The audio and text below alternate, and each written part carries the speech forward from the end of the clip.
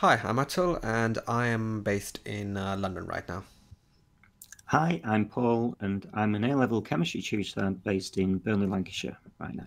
Okay, so today we're looking at calculating an enthalpy of combustion using calorimetry. So basically from an experiment where we burn a fuel and heat up some water, and from the temperature rise of the water we can calculate the energy given out and therefore the enthalpy change. So the equation we use for this is Q equals mc delta T.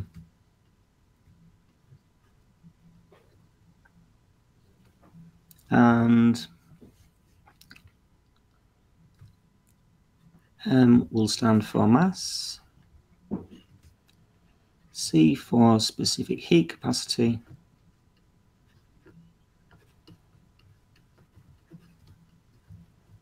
and delta T, the change in temperature,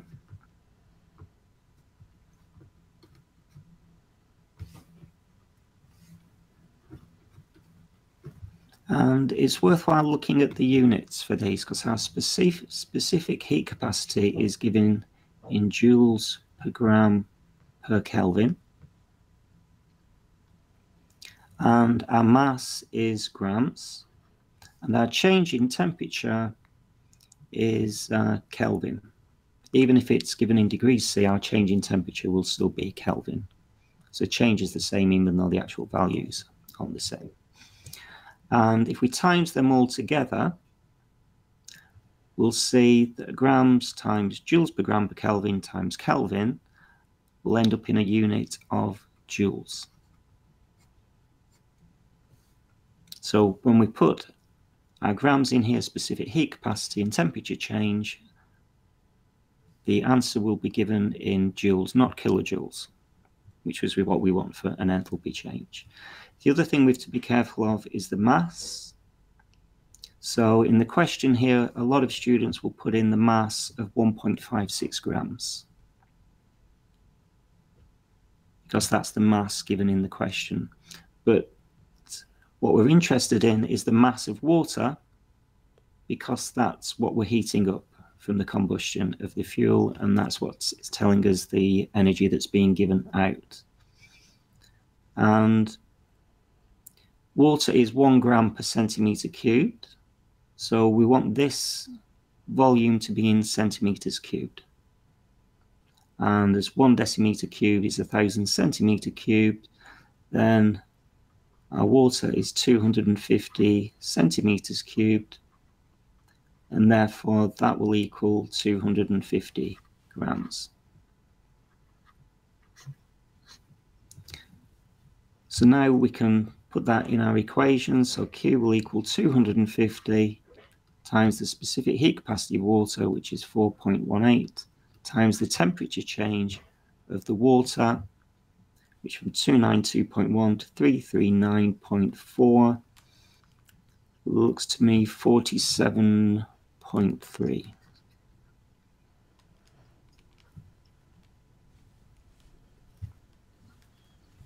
And then if we times that together,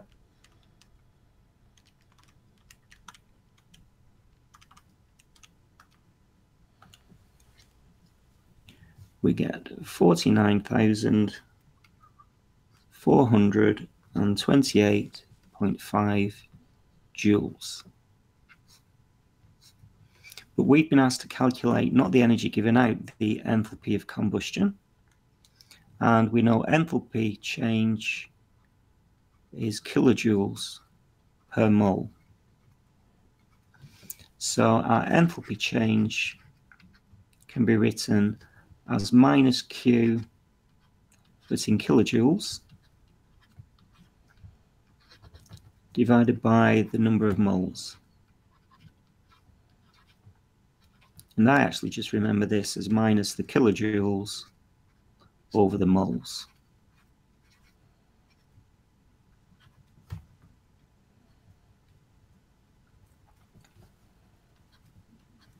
And so our energy in kilojoules, if we divide Q by 1,000, we get 49.4285.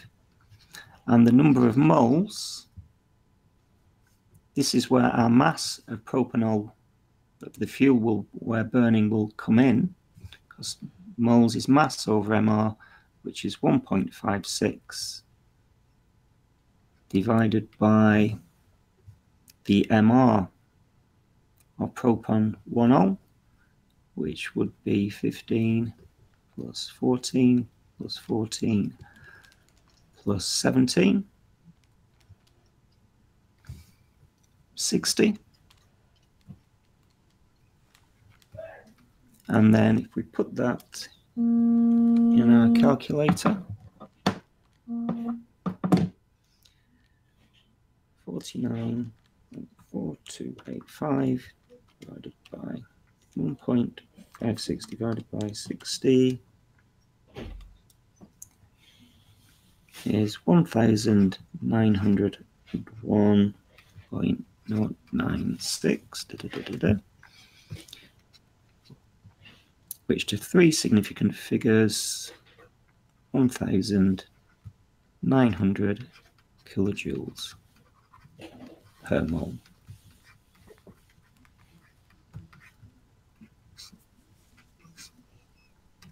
And that's the enthalpy of combustion of propan 10.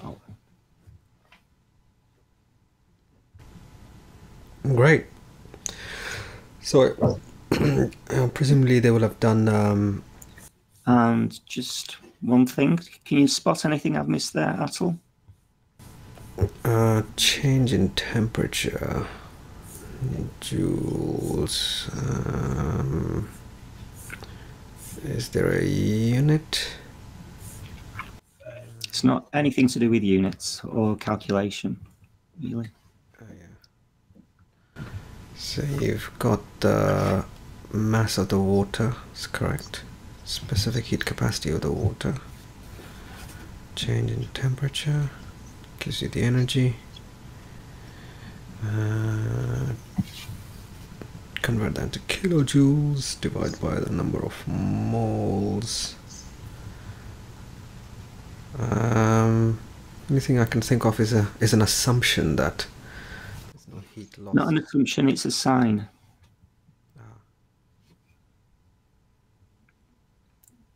It's delta H is minus of course. Q over N.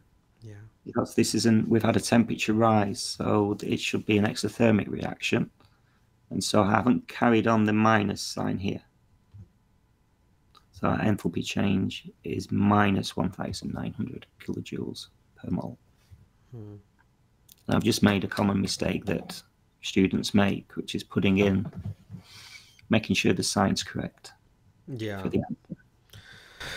Yeah, it's an exothermic reaction because the temperature goes up, so that's a useful check. And exothermic reactions have a negative energy. I was just in my physics brain there, because that's the physics equation, isn't it? Q equals C delta. Yes, the Q doesn't come out as negative because that's the actual energy given out. Yeah, of course. And the delta H, the enthalpy change does. And I suppose, sort of still with my physics brain on, you could, I mean, if you wanted to, you could write that M subscript W with a little W there, to clarify that's the mass of the water. Yeah, that could be very helpful, just to make sure we put, because it's all that is the water. Really, it's the temperature change of the water, it's the specific heat capacity of the water, and it's the mass of the water. And that could be M subscript F, but I suppose that's MW, so the only other M is the mass of the fuel itself. Yeah. And again, I suppose students would have done calorimetry, so they understand the process of it, and the fact that there is a few assumptions made that all the heat released from the exothermic reaction goes 100% into heating up the water from that temperature. And there's no amount of heat energy lost whatsoever in that.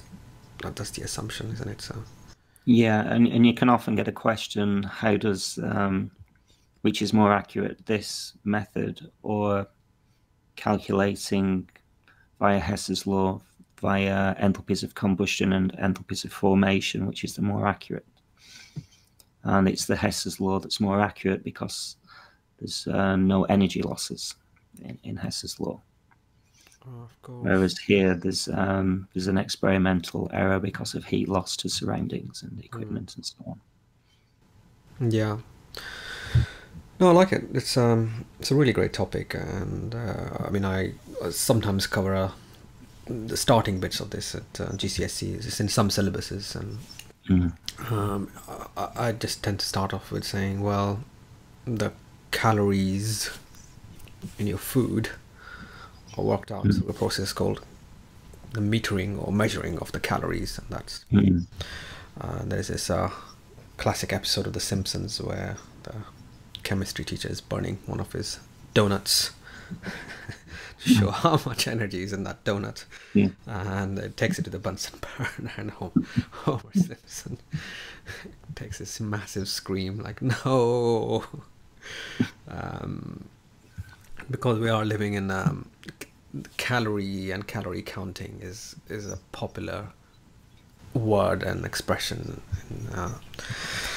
in day to day. This is one of those great ideas in chemistry. They can connect straight away to something they understand, and some a word they've already heard, and Well, it's exactly the same process as calculating the energy released by a donut as calculating the energy released by a fuel. No, great topic, because that's how you work it out. It's all the different elements that in this case you have join up to make you the fuel, and the fuel can be oxidized, or in this combustion in this case, and you can work that out. Brilliant. Great topic. Look forward to whatever your next video is. Okay, thanks, Atul. Great. Bye.